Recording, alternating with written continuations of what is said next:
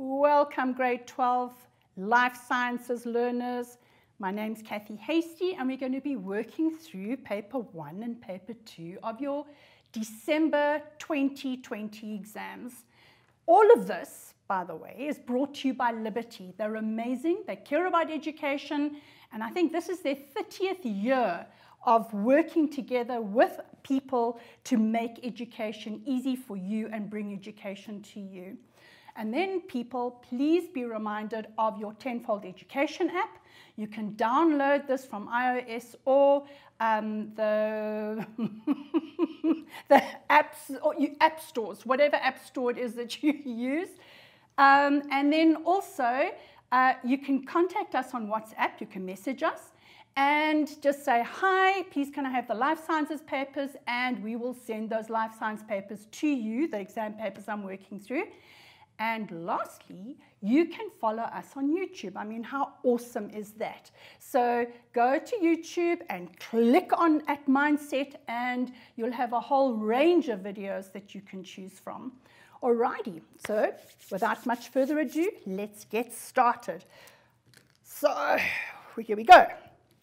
When we look at section A, question 1 is always the shorts. So it tells you your various possible answers, the following questions, choose only A to D, and blah, blah, blah. So you write down in your answer book, we're not using an answer book, we're using this. So which part controls the amount of light entering the eye? Okay, well, it's definitely not the cornea because light passes all the way through. The iris controls the eye because it can contract, so it can go smaller when it's bright light, or it can go bigger when it is dull light. Your choroid layer is there to absorb excess light, and the lens, well, light has to pass straight through the lens. So that was an easy one. Then, which one, let's just move this down a bit. Which one of the following refers to an aquifer? Now, an aquifer is a cavity in rock where we find water. So when they drill boreholes, they drill into aquifers. Okay, so an increase in temperature, that's definitely not. Planting the same crop, no, no, no, no, no. An underground permeable rock saturated with water, there we go, that's our answer. The release of water, let's just check, with chemicals from mines, no. And the reason you'll notice that I'm checking all the answers and putting little crosses and ticks is because sometimes one answer may be more correct than the other depending on the question. So always go through all the options. All right, now the structure of an amniotic egg that removes waste. All right, it's not the yolk sac because that contains the food and nutrients for the little embryo. The chorion allows for gases to exchange. The amnion is to protect, and it's also got the amniotic fluid, which helps to support the little embryo. It is the allantois, if you didn't know. But you must know that that's food, that is for gases exchange, and this is to protect. So it's got to be the allantois. Okay. Which one of the following is correct with regard to astigmatism? Now, astigmatism is something that you have which is a problem with your eyes. And it doesn't mean that you are near or farsighted. It means that the cornea isn't completely smooth. So it's got little indentations along the way, and that bends the light so you can't see properly. So it says astigmatism, light cannot pass through the cornea. No, that's nonsense. Light can still pass through. Light cannot pass through the lens. No, that's not an astigmatism. Refraction, which means the bending of the light rays by the cornea, is uneven. That is correct. But let's check the last one. The lens cannot be more rounded. That's also nonsense. So astigmatism is when the light is bent because the cornea isn't even. Okay, so it's uneven. Which structures secrete progesterone during pregnancy? Now, you should know this. Number 1, it is the corpus luteum. And then at about 10 to 12 weeks, the placenta takes over, producing progesterone, and the corpus luteum disintegrates. It is not the adrenal gland. It is not the thyroid gland. And it's not the pituitary gland. What are the pituitary hormones that influence pregnancy or has anything to do with human reproduction? It is follicle stimulating hormone to stimulate the follicle, and it is luteinizing hormone to cause ovulation and the formation of the corpus luteum from the empty Graafian follicle. So it's got nothing to do with the pituitary or the thyroid or the adrenal gland. Okay, the corpus luteum secretes progesterone, and if fertilization takes place, it continues to secrete progesterone until the placenta takes over. All right.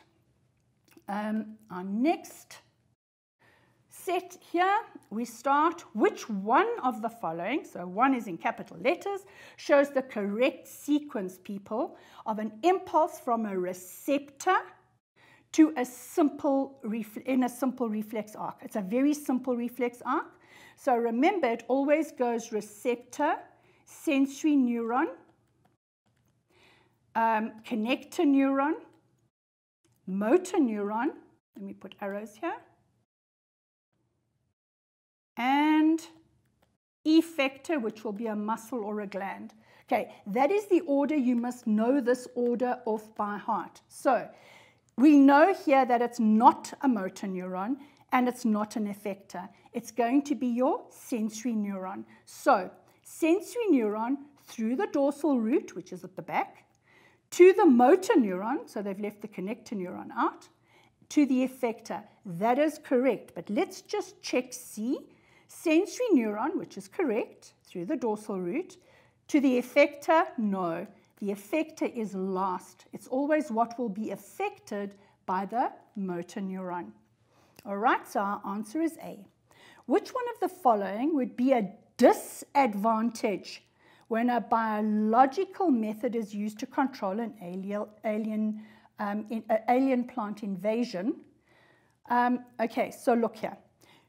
Be able to control alien plants without the use of harmful chemicals. Oh, that is good, but that is an advantage. It's not a disadvantage. Some parts, so this is wrong, some part of the alien plant may be left to regrow when mechanically removed. Well, that's not a biological method, so that is wrong. The species introduced might be alien in the area, which is your biological method, okay, and outcompete the indigenous species. That is the correct answer, but let's just check. And D starts with chemicals. We are looking at a biological method, not a chemical method. So the answer is C. Easy peasy so far.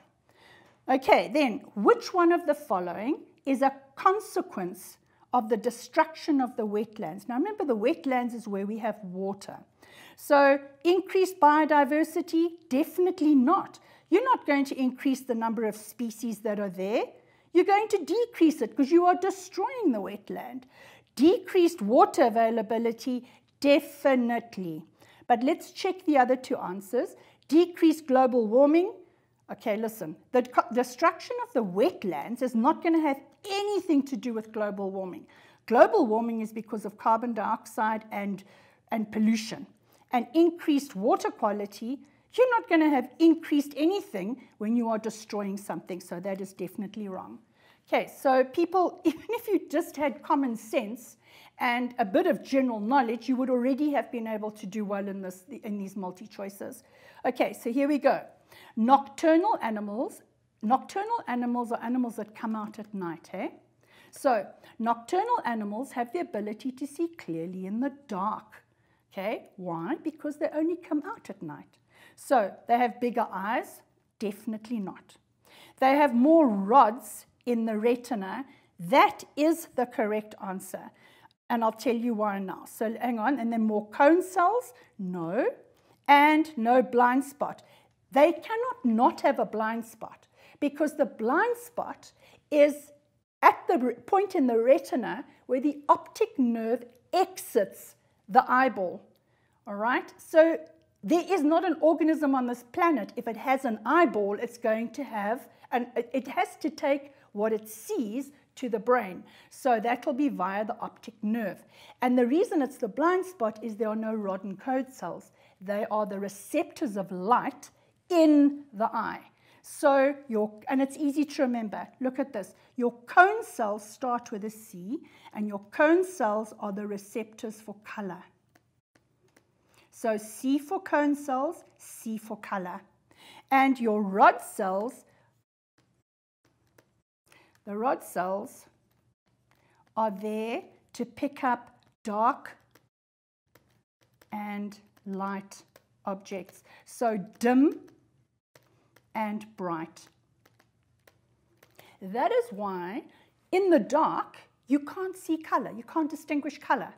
You can only distinguish color if there's a little, even if there's a bit of moonlight, you can start to distinguish a little bit of color. But in the dark, we only see in black and white because the rod and cone cells the rod cells are stimulated. Cone cells are stimulated when there is light. Okay. And now we do our last multi-choice question. Which one of the following is correct regarding homeostatic control of glucose? There's only one hormone that controls your blood glucose levels, and that is insulin. Okay? Glucagon will increase, insulin will decrease. And the problem is that insulin does it in order to maintain a homeostatic control. So, insulin and glucagon are both released by the pancreas. So we know that the pituitary is wrong. Okay? We know that insulin regulates blood glucose, so glucagon is wrong. Okay, we know that they are produced by the pancreas, so that's correct. But if the effect of blood sugar glucose level is insulin increase or glucagon, and we know that's wrong, and we know that's wrong because it's got nothing to do with glucagon. So the pancreas, the insulin decreases, definitely not. We're going to have the insulin increasing. So your answer is A. Remember, the pancreas releases insulin and glucagon. Insulin actually controls your blood glucose levels because it can inhibit glucagon from being produced. All right, so it is insulin that does the job.